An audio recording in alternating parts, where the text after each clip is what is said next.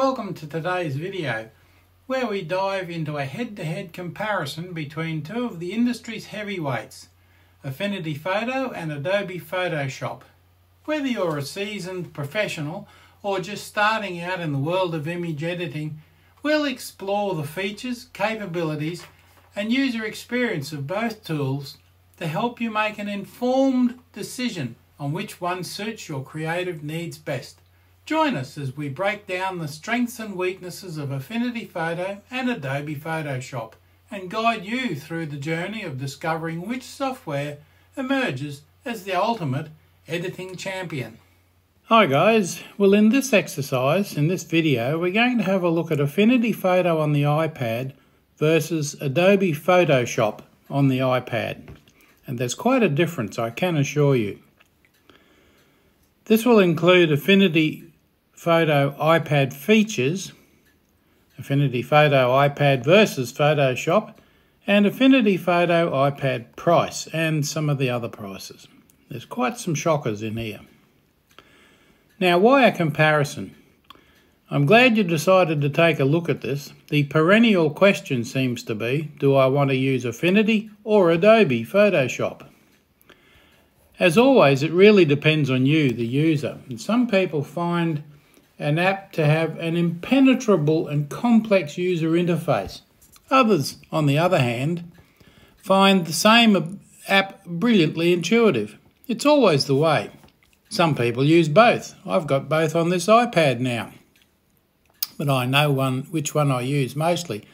Thus it is with Photoshop and Photo. Both have desktop versions, and the files are interchangeable between the desktop and iPad versions.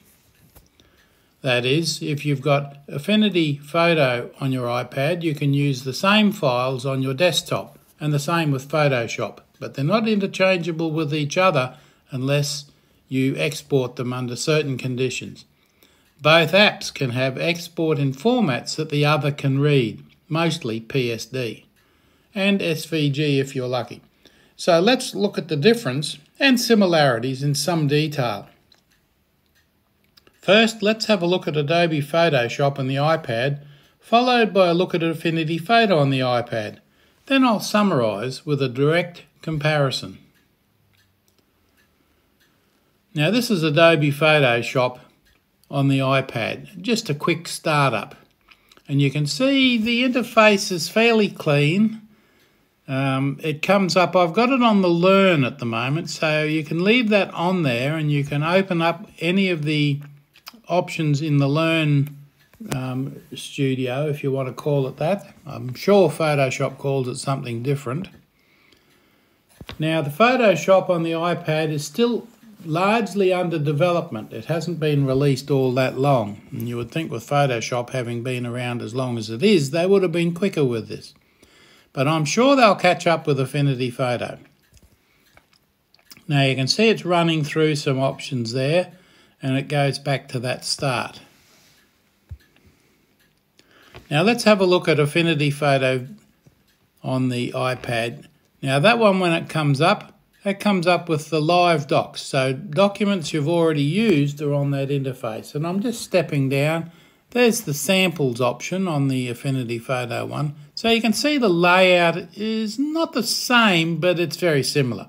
Let's face it, there's only so many things that you can do on an iPad. And I might add that I'm on an iPad mini here. Now there we go, it's loaded. Affinity loads some stuff from the internet. Now that's because I stopped it halfway through. It's got that unknown error there. That's me stopping a download in the middle of it. And it's back to there. There we go, there's the help file, a few other things, Affinity Photo Quick Start Guide. So with both apps, you've got lots of help and lots of guides built into the system. Let's continue on. Adobe Photoshop offers a comprehensive range of features that are similar to the desktop version, including advanced layers support, selection tools, filters, and retouching capabilities.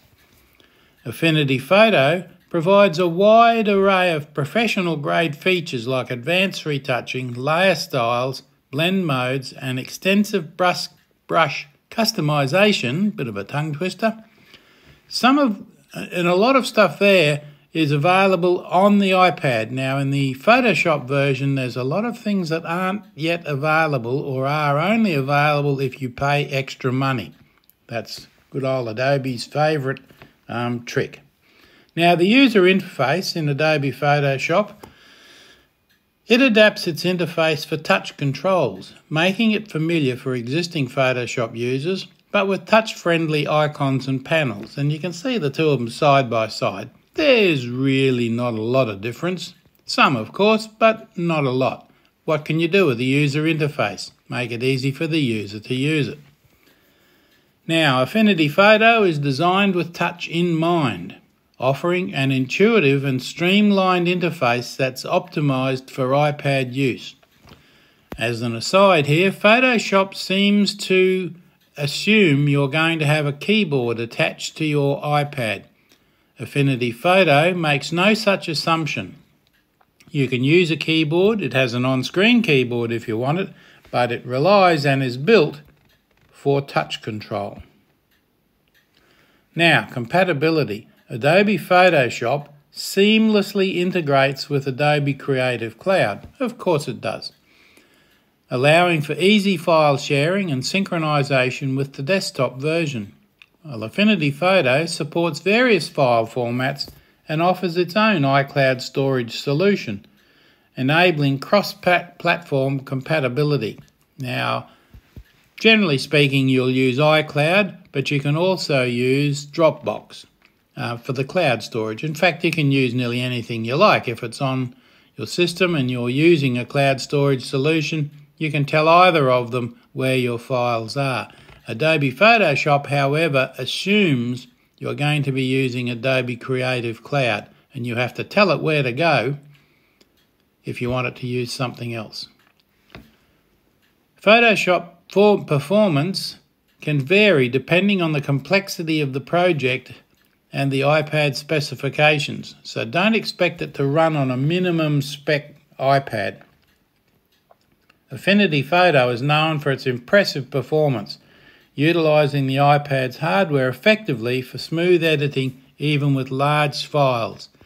There are very few restrictions in Affinity Photo. However, as with all software, if your device is under spec, then expect problems in both Affinity Photo and more so in Adobe Photoshop. Neither of them like under-spec devices. Now pricing, this is the big one. Adobe Photoshop requires a subscription to Adobe Creative Cloud, which might include other Adobe apps as well. Now you can have a registration on Adobe Creative Cloud, which doesn't require purchasing anything, but this does give you access to Adobe Photoshop on the iPad at $9.98 a month. If you want Adobe Photoshop on the iCloud to be fully configured, in other words, to have access to all of its controls and all of its devices, then you have to pay, I think it's around £19.98 per month, and that's the same in dollars, so it's $9.98 or £9.98. Somebody's forgetting about money transfer there, exchange rates. Now, Affinity Photo offers a one-time purchase cost, making it more budget-friendly in the long run. Well, at any time, Affinity Photo standalone is £17.99 in a one-off price. That's all you pay, forever, for upgrades or everything. Unless, of course, it changes to Affinity Photo version 6 or something like that, a complete rebuild, then, of course, you're going to be expected to pay an upgrade cost, and that's fair enough.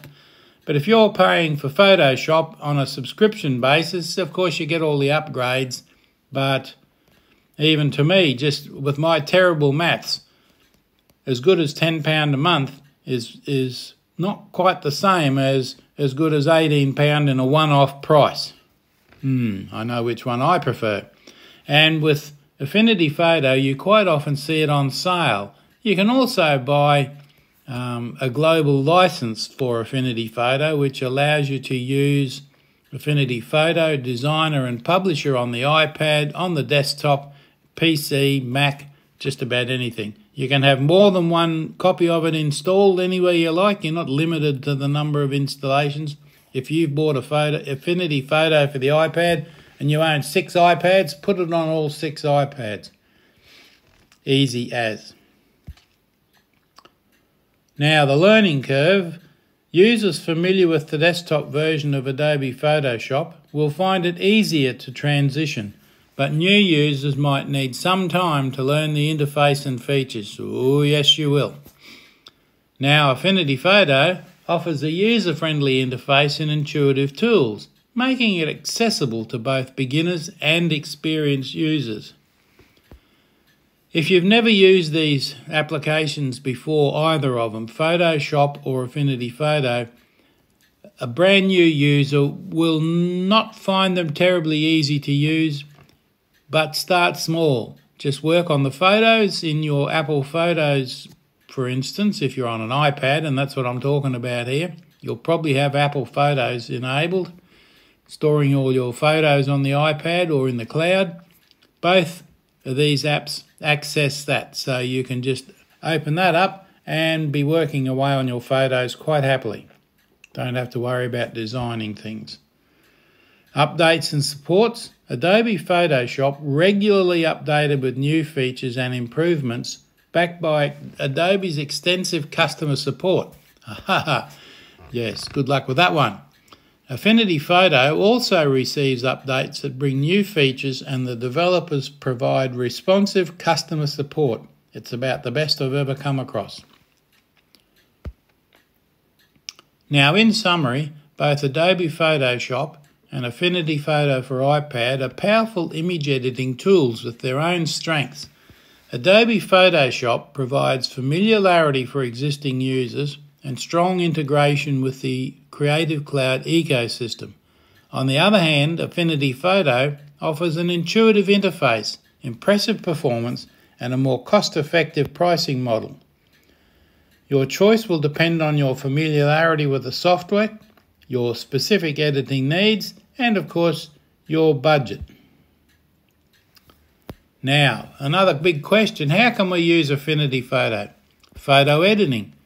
Affinity Photo is designed for professional level photo editing. You can adjust exposure, colour balance and apply various filters and effects to enhance your photos. Retouching. Remove blemishes, wrinkles and other imperfections from portraits using retouching tools like the healing brush and clone stamp. Graphic design. Create great graphics, illustrations and digital paintings using advanced vector and raster tools available in Affinity Photo. HDR imaging, merging multiple exposures to create high dynamic range images with enhanced details in both highlights and shadows. Panoramic stitching, stitch multiple photos together to create stunning panoramic images. Layer-based editing, utilise layers for non-destructive editing, allowing you to make changes without affecting the original image. Text and typography. Add text to your images with various typography tools and effects. Very useful. Now, how can we use Photoshop? Similar to Affinity Photo, Photoshop is renowned for its photo editing capabilities, including colour correction, retouching and exposure adjustments. Graphic design, design web graphics, banners, posters, logos, and more using Photoshop's extensive set of tools. Digital art. Create digital paintings, illustrations and concept art using brushes, layers and blending modes. 3D art and design. Photoshop allows you to work with 3D objects and textures, making it a tool of choice for 3D artists and designers. Web design. Design website layouts and user interfaces and optimize images for web use. Video editing. Photoshop's extended version, remember that's the keyword, extended version, includes basic video editing capabilities, enabling you to edit videos, apply filters and add text and graphics. You'll really need some powerful iPads to use that one, and an increased subscription model. Photo manipulation. Photoshop is widely used for photo manipulation and composite creations where you can blend multiple images seamlessly. Animation. With its timeline and frame animation features, Photoshop can be used for creating simple animations and GIFs. Recall with Photoshop, if you want to use some of the extended capabilities, you will need to have an extended subscription. In summary, both Affinity Photo and Adobe Photoshop are powerful tools suitable for a wide array of creative tasks, ranging from basic photo enhancements to complex graphic design and digital art projects. Your choice between the two would depend on your specific needs, familiarity with the software perhaps, and personal preferences, and I didn't add there, budget. So, thanks for watching. I hope you find it useful. Don't forget to subscribe to my YouTube channel because it helps me keep motivated to do more. Click on the thumbs up for a like and the bell to be reminded when new videos appear. I really appreciate it. Go ahead. Make my day. Subscribe.